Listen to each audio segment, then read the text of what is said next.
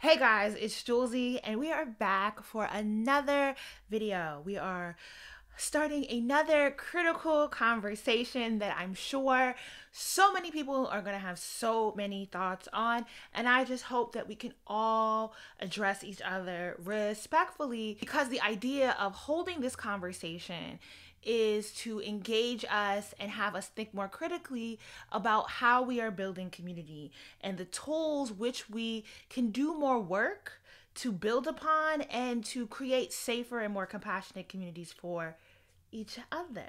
I'm only hosting these conversations because Black women are valuable, and that's why I want to have these more critical conversations. And I totally understand. It is much easier to discuss the way people from outside the Black woman community harm us, because they absolutely do harm us, often in much more violent ways. That doesn't mean the harm we casually throw at each other cannot or should not be discussed. And let me give this disclaimer here. I have been accused of not holding Black women accountable in my the industry of shaming Black women. So if this is your first time ever seeing me, go back and particularly watch that video, because these are all built off of each other. But I was accused of not holding Black women accountable amongst many other things. And firstly, accountability requires community. This discussion is set up on the understanding that Black women are much more likely to be in community with each other rather than some random man who spends way too much time on the manosphere side of YouTube. My hope is that we, amongst our chosen networks of friends and family, will exercise the option to walk into being held accountable with each other once we come to better understandings of accountability and what tools that requires. People, especially people we have no direct access to, cannot be held accountable. Accountability is a process people walk into, and that a community therefore supports the process of. And so let's go ahead and get into this topic of how Black women harm Black women and how we can start thinking about building out networks of accountability.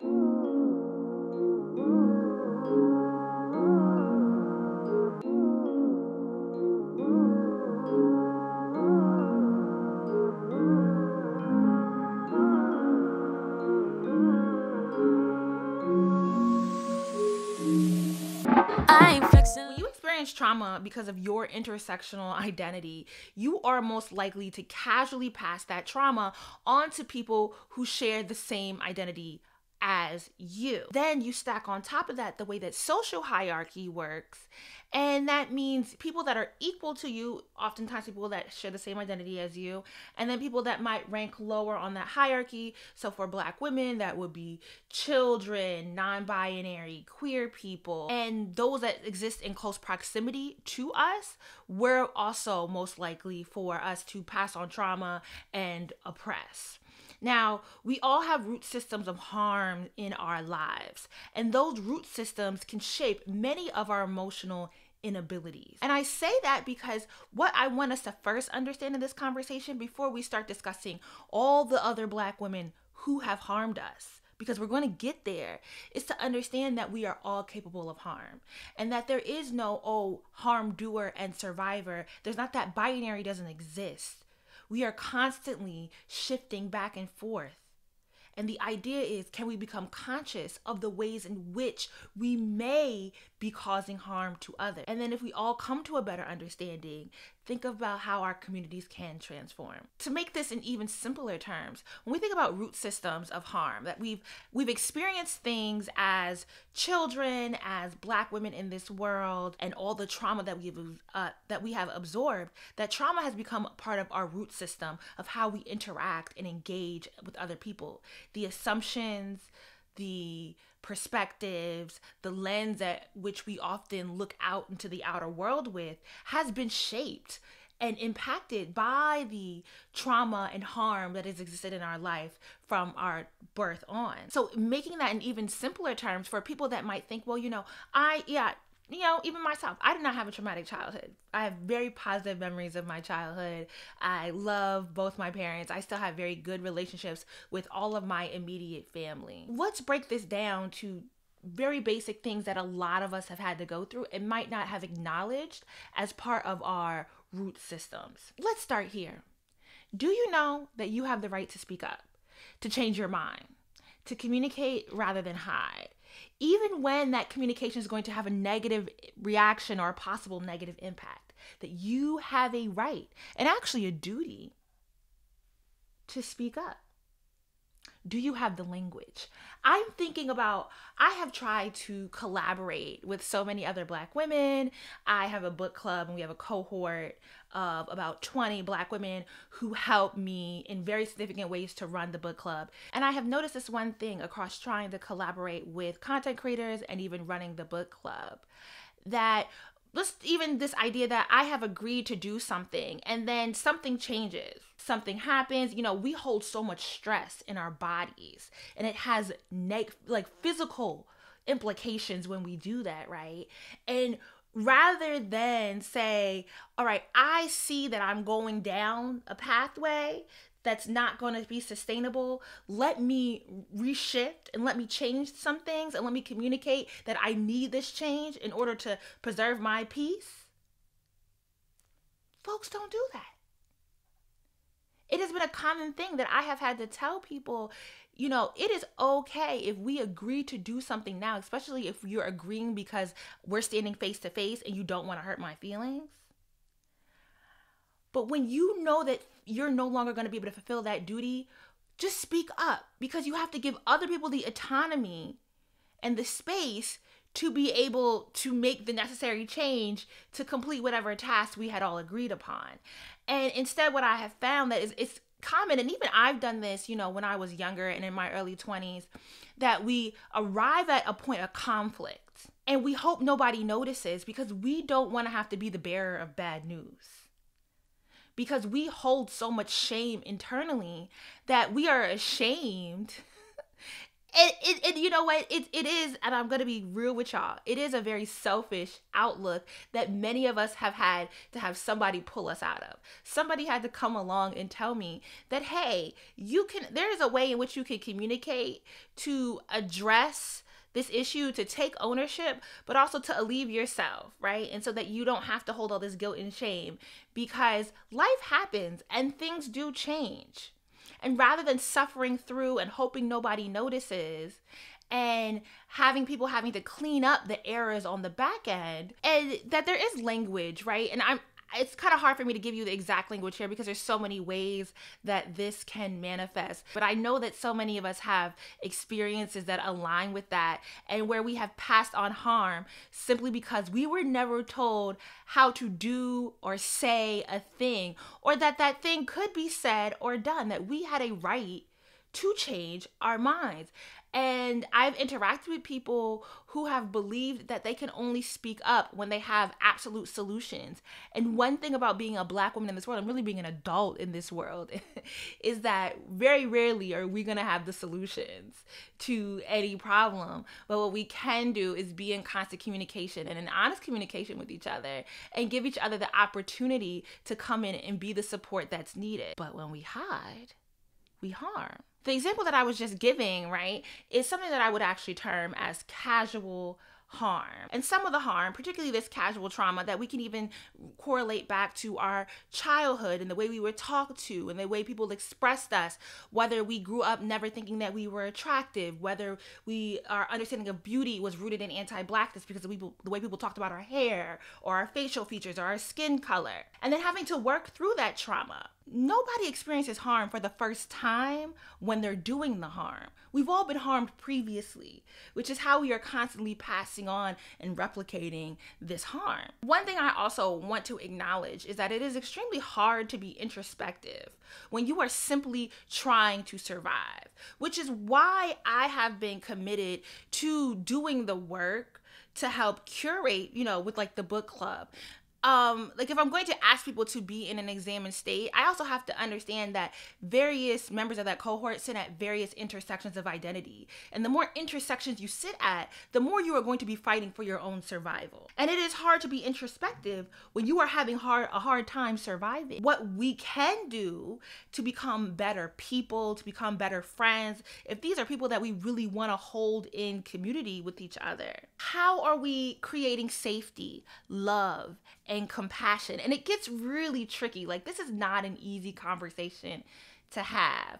But when you add the idea of, I'm not only a Black woman, but I am disabled, I am non-binary, or I am queer, or I am a multitude of any things, the more you add on, the harder people are going to be fighting for their survival.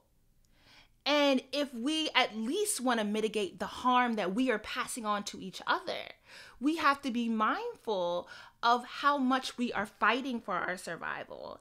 And are we being compassionate? Are we being loving? Are we keeping people safe? And it is something that we absolutely have to be invested in. Otherwise, all we're going to do is continue to harm each other. We can become better people once we have been given the space to process our trauma. Now, before I land with, okay, that means go to therapy, because we all know that, like, everyone loves to say go to therapy, but therapy isn't accessible for a lot of people. The cost, the finding someone who has a cultural competency and awareness to speak to your direct issues. I mean, we have definitely weaponized the language of therapy, which is something I'm going to talk about a little bit later on. And we often invoke this ideal of therapy without acknowledging the overall inaccessibility of said therapy, especially for multi-identity people. Being invested in people's safety really is a thing we're going to have to do that creates better, more accountable communities. I'm saying, like, some people are invested in doing community outreach work, but most of us, this means being invested in the safety of our friends and family, being invested in the safety of people within our immediate sphere of influence. At minimum, we will, if we take on that work, you will see a great shift in your community. I really want to encourage us to divert from the way we dispose of people. So much of the language that we use when it comes to even the idea that we currently have of accountability, the idea of keeping our individual selves safe, relies on the disposal of people and a carceral, which means a reliance on the police state and jailing and putting people behind bars. You want to put a person in jail because they owed you money. You want to have somebody shot because they lied to you. We don't seek accountability. We very often, even amongst each other, seek punishment. We seek to power and dominate each other. And we're seeking the same thing that is rooted in why we are so often causing harm to each other. Part of that is because of the messaging that we absorb. We absorb so much messaging that informs us that we should be looking at our relationships in a purely transactional aspect. And I really feel like the prevalence and it's not that this is some like new messaging, this idea that your relationships can fulfill transactional needs. The way that the conversations peak and come back up is because we are trying to address a societal lacking, a societal issue via transactional relationships with other individuals. A lot of the transactional messaging is around romantic relationships, but it absolutely triples over into how we view our family, friends, and platonic relationships. And again, we are thinking, oh, I'm going to get my housing, my food, get fed, get clothing, emotional labor, beauty products, get my hair did, because this is what that friend does for me. It becomes what they do for you, and it becomes transactional, and it doesn't really become about respect, love, and safety. Even this idea that all our friends should be so absolutely business minded and entrepreneurial so that if we have our own business, they can support us towards our success, that they will be the foundation of our success. And I think the Black women empowerment movement is such a great example of specifically what I'm talking about right here, of Black women celebrating the ideals of wealth and power and harming each other in the process. We got this whole past weekend of Karen Civil and Jessie Wu and it's girl. It is the center of this idea that I can position myself as wealthy and knowledgeable because of all this wealth that I've amassed, and then say that I'm the person that's helping all these Black women when in the background, I'm just stealing from them. I'm just scamming them, and I'm getting away with that scamming because I could turn around and will say, well, I'm a Black woman and I'm of an immigrant household and I'm going through all these things too. No, and then we use, oh man, there's actually a whole bunch of terminology about like this victim complex and weaponizing our identity against people of shared identities to remove ourselves from accountability. And we see that happen so often, and we receive so much messaging that shows us that people doing that we feed into that. And we are very often encouraged to use the tools of patriarchy and misogyny for us to gain proximity to power by gaining access to male-dominated spaces. Black women empowerment. Yeah, I still got to do a whole video on that. Let's get into some definitions. Let's start defining language so we can really get into the weeds of this. I want to define harm and distinguish it from abuse because it's important we thoroughly understand what harm is so we can work to remove the stigma away from being held accountable for harm, especially as we are all at some point in time going to be the harm doers. I'm going to pull a definition from Deshaun Harrison's blog post. It states that harm is a one-time act of violence or infliction of pain that can be either intentional or unintentional. Abuse is continued and repeated force of violence that mistreats, mishandles, or exploits someone's body, being, and or feelings. It is about a commitment, interrogated or uninterrogated, to enforcing violence onto someone else with no interest of stopping. Harm is a one-time act of violence or infliction of pain that can either be intentional or unintentional. Abuse is continued or repeated with no interest in stopping. Very clear, very precise. Also, Sarah Schulman points out in Conflict is Not Abuse, Overstating Harm, Community Responsibility, and the Duty of Repair that sometimes invoking the language of abuse is actually an avoidance of responsibility. And we need those definitions so that we can understand that we are all, again, I'm going to say it time and time again, we are all culpable and capable of harming each other. But if we can become aware of that capability and that culpability, it's what do we do with that awareness that matters most. When you are accused of being a harm doer, because we have now defined harm versus abuse, it does not mean that you are a bad person. You can and you absolutely will harm people, even if you are deeply invested in being a kind person. Many of us do not process our emotions. Root system again. We do not process those emotions. So how are we going to process the harm we've done if we only know how to internalize everything? If you constantly hold on to internalizing yourself as, how dare someone accuse me of being a bad person? And I think that reaction is rooted in not having a space to process your feelings, your emotions, the trauma you've already experienced, that it's a shock to learn that you have hurt someone and now you don't have any process or ways to work through this uncomfortable feelings, to hold the tension necessary to interrogate your own actions, because you don't interrogate anything, you just internalize. And a lot of us do that. That's a call out on myself. And in order to have this process where we can examine, where we can interrogate, where we can work to become better peoples, you absolutely need the tools of community to do that. There is no doing that on your own. And I think because societally, we are struggling with survival and there are so many things happening that are outside of our control, that this message of isolation and being by yourself has really won out. Because we're being informed that life should go a certain way. And if life is not going that way for you, don't even think about societally what's happening that's causing these barriers of entry. No, it's all on you. You're at fault. That's the wrong messaging, right? There is, I'm always talking about the matrix of domination because Dr. Patricia Hill Collins talks about this in Black Feminist Thought. But, there are so many institutions that constantly replicate themselves to keep people oppressed. We live in a capitalistic society and system that requires us to be the labor, not the owners of said labor, but the labor, the means of production.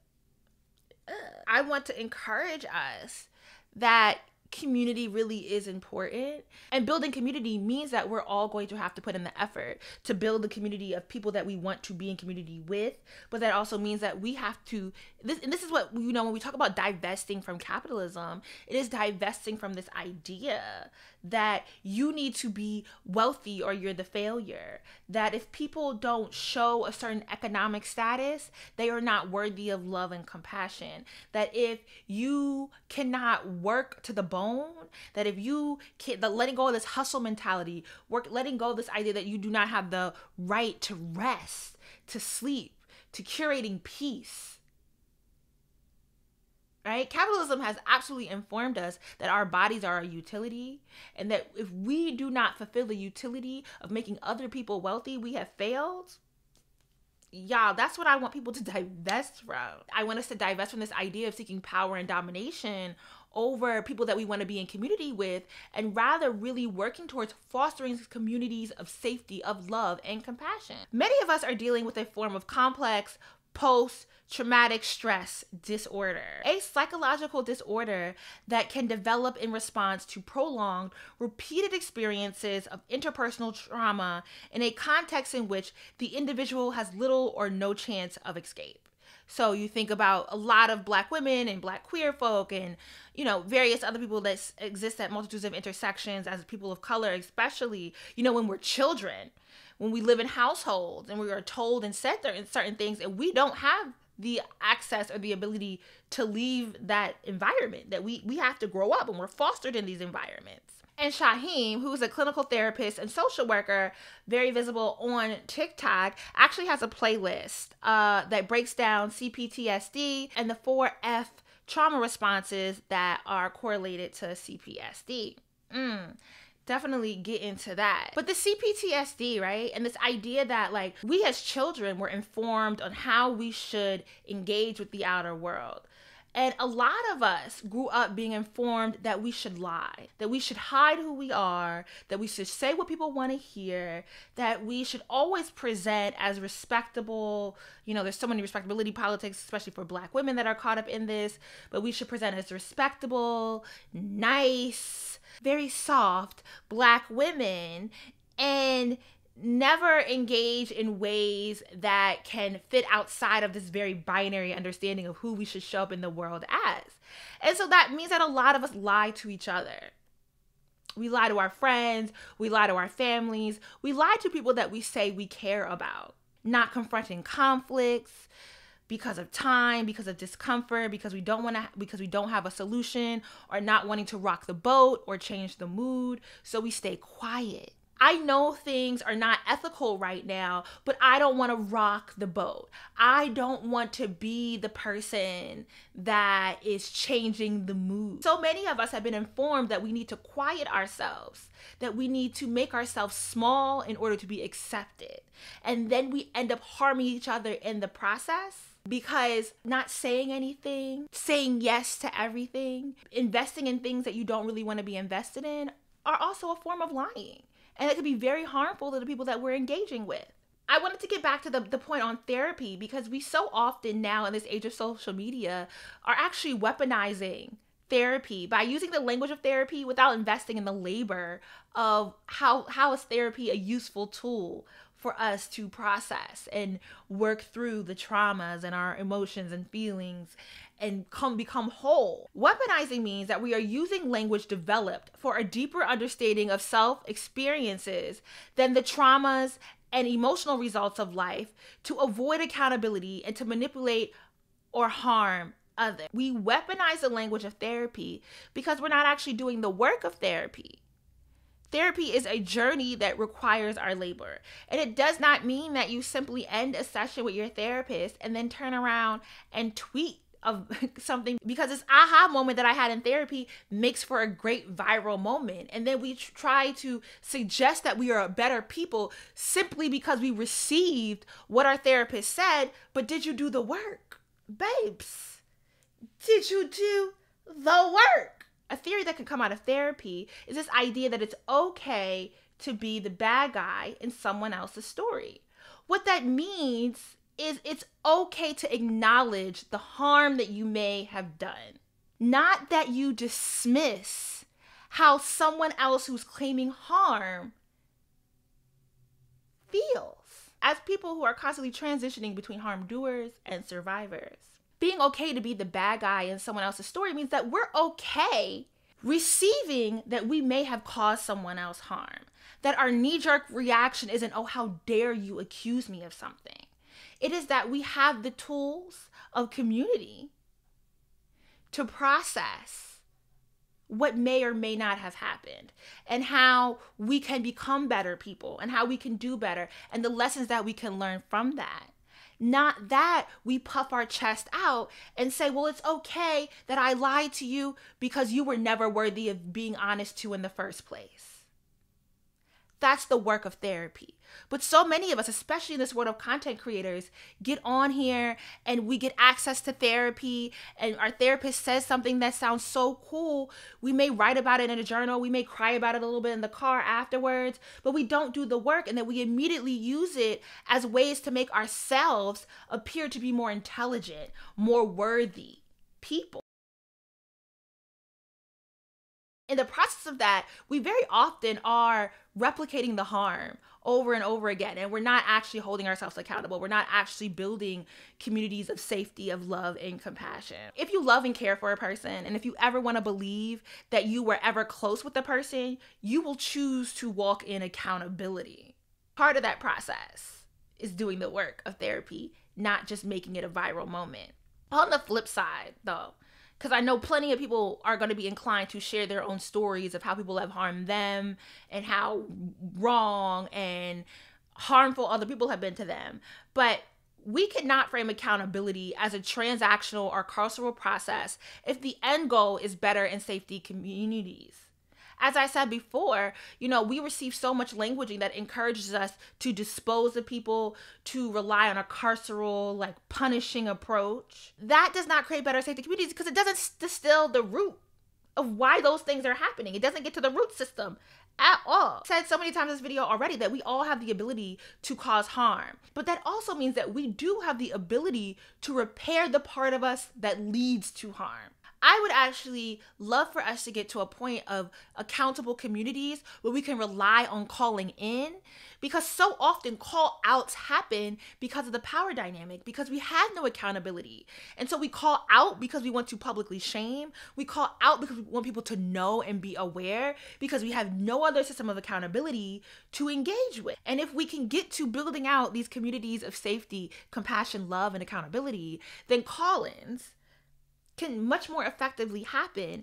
Accountability really isn't publicly admonishing someone as owing you a thing, but accountability is a process for repair that is transformative. And if we have the means and the access and the privilege of therapy, we have great, that is part of that transformative process. That's a process. It's not a tweet or a viral moment. And in the ideal of building these communities with each other, if we are conscious of the harm and we make efforts to reduce it, that is the best thing that we can truly do for each other. I've also understood that there's been situations where I have felt that I have been harmed, and I have also in return harmed people back, because it's not always black and white. And there are things that we can both do to address the harm and to become better people and to reduce the harm going forward. I mentioned this book previously, but Sarah Schulman's Conflict is Not Abuse is a great book to get into. I have listened to this book on Audible. Oh, guys, shout out to Audible, because it has helped me get through so much reading. I'm back in school full time. It has been very hectic out here, but audible.com/Julesy, or text Julesy to 500-500 to get your first month free on Audible. Get you into these audio books. They are amazing. But Sarah Schulman's Conflict is Not Abuse is that girl. It's that book. And I've referenced this book in other videos, especially when I start thinking about community, when I think about people trying to attack me and come for me, and when I want to think about what is my role in building community and fostering community, and how do I deal with conflict, and how do I deal with being called out, and how can I address wanting to be called in rather than called out, yada, yada, yada. This book has been amazing. It really, really, really talks about the dangers of overstating harm, community responsibility, and the duty of repair. And it's a great listen if you want to come to a better understanding of building a safe community that has the processes of accountability built into it, which makes it, therefore, the safe community. Loved this book. Get into it. Also, this might seem like a bit more of a outsider book, but Akweke Emize's Freshwater, which is also a book I did on Audible. Akweke themselves narrates the book, and I think their slight Nigerian accent really helps bring the book to life, because in the book it's addressing the splintering of the mind in response to trauma. One spirit seeks to dominate via sex and femininity. Another spirit, one of three prominent spirits, works to balance out the other two as the main character. The Ada's journey into their non-binary identity comes to life. And you see what is very clearly an internal struggle happening. I mean, Akweke's writing is just, I really was thinking about people that I've interacted with that I might want to accuse as harm doers myself, but then understanding, the things that they had may be going through, the ways that we are all trying to respond to the trauma that we have absorbed as children, and how we have internalized that, and how it lands us with how we interact with each other now. It really illuminates very clearly the internal struggle of what it means to be traumatized by so many people just along the way, and how we kind of reinvest in that trauma. And because we are in the Ada's mind, a lot of the actions that the Ada takes in the book that can be read, or that if you were experiencing it on the other side of it, right, you might want to heighten the language you use to explain your interaction with said person. But because you're in the Ada's mind, you get to see the splintering of their mind, and you come to understand how the trauma that the Ada experiences spills out onto the people that they are closest with. It is a beautiful read and an amazing listen. And I absolutely want to thank Audible for allowing me to produce this video. As always, if it is your first month on Audible, audible.com/Julesy, or text Julesy to 500-500 and get your first month free on Audible. I just finished Opal and Nev on Audible if you're looking for something a little bit more lighthearted, because this was a very heavy topic, and absolutely enjoyed it. And then I'm about to go back and listen to The Secret Lives of Church Ladies. That's really, if you need something fun, because I made you feel heavy, get The Secret Lives of Church Ladies on Audible. It's like a soap opera, and it's easy breezy and great. And then come join the SBG Book Club and talk to us about these books. As always, I hope I made sense. I hope there was something to take from this, and I hope that we can all work towards investing in just being better people by becoming aware of the ways that we can cause harm and working to reduce it.